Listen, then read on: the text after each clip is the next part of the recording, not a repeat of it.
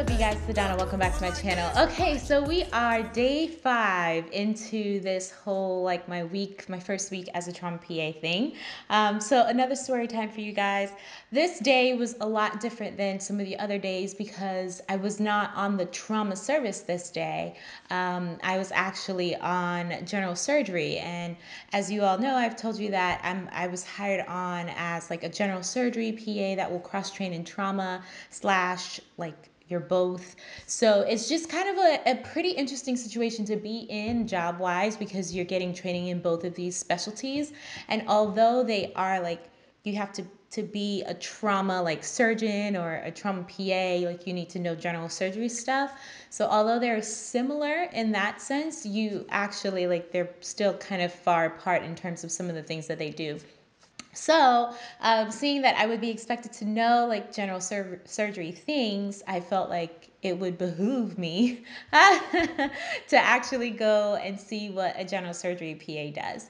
So, today I actually did that. There wasn't really like a designated general surgery PA on the schedule for today. So it was more so like I was with the residents, which was cool because you are going to work hand in hand with them anyways, and there to help you and you're there to help them. So it was just cool getting to know them and see basically like how things move. So we do all of the same things like sign out, get report, all of that stuff. But after that, it's more so just kind of like following up on those patients. So it's not just like going down to the trauma bay and waiting for a trauma to come. It was literally I'm going to the floor and I'm checking in on the patients and making sure like they really had no events overnight. Their pain is well controlled. All the patients that may have had surgeries the night before, be it emergent or urgent, whatever the case were, that those particular surgeries are doing well. Like, you know, sutures or staples are still in place. Like the wound looks well, it's clean, dry, intact.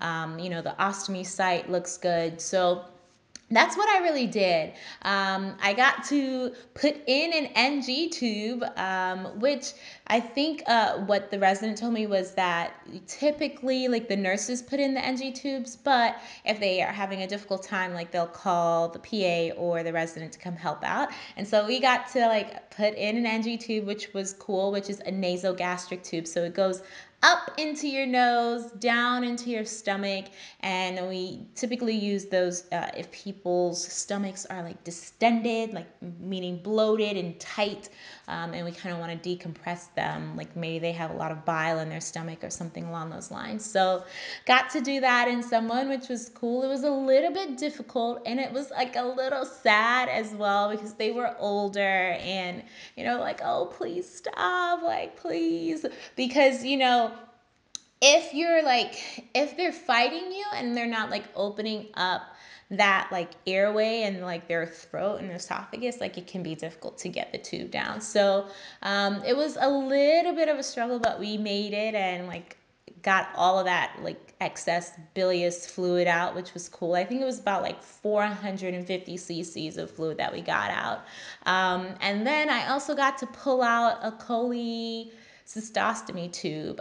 So it's typically put into the gallbladder, like for drainage of like the gallbladder and stuff if it's not working well. But this particular tube wasn't doing what it was supposed to do, so I got to pull that out and just bandage it up. So it was cool. It was like a pretty like interesting light day in terms of just doing those things. I didn't have any consults all day, but that is something that the general surgery PA and the residents typically do. Like if there is a surgery consult, you'll go and see that. Like I told you guys, I did that.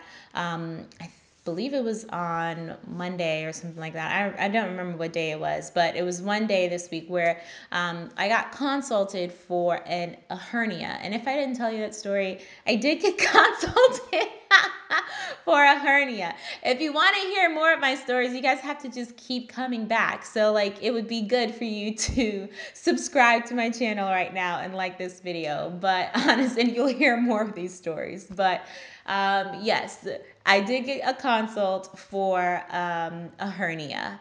bilateral hernias, inguinal hernias, which was actually pretty cool to like feel and palpate and see that whole process. And then again, let's address the elephant in the room, right? So yes, I do have an accent. I think I wrote that on my other video. It tends to come out when a lot when I'm around my family, when I'm talking to my mom, if I'm extremely tired, or if I'm angry. So, and then like it's there just in general for like words like comfortable or vegetable or tomato or pardon. So that is me. Yes, I do have an accent. My 5-year-old thinks that I'm talking Spanish when I speak in my accent, but no, I am very much talking English, and I'm from Trinidad, so that's why I have an accent, okay? So let's just address that. But that was it. That was my day. I really, it's interesting, and I'm interested to see, I guess, a little bit more on what I will be doing when I'm that third PA, like on the general surgery service. And again, I will give you guys all the information on that as I get it myself. I'll try to keep you guys as updated as possible. But yeah, I'm enjoying my time learning, and so if you guys take anything away from like all of these different story times that I'm talking to you guys about, yes, there are like exciting, interesting things that are happening, but ultimately at the end of the day, it's all about learning, because I want to be a great PA. And so I need to continue to study, and I'm still doing that. Like I'm still looking things up and studying and looking at, doses of things, so that when it's on me, like solely, I'm making the best decisions for my patient. And so hopefully you guys can take that away and, apply that to your specific field of study, or if you are in undergrad, like apply it to that. Just do what you can to study and better yourself.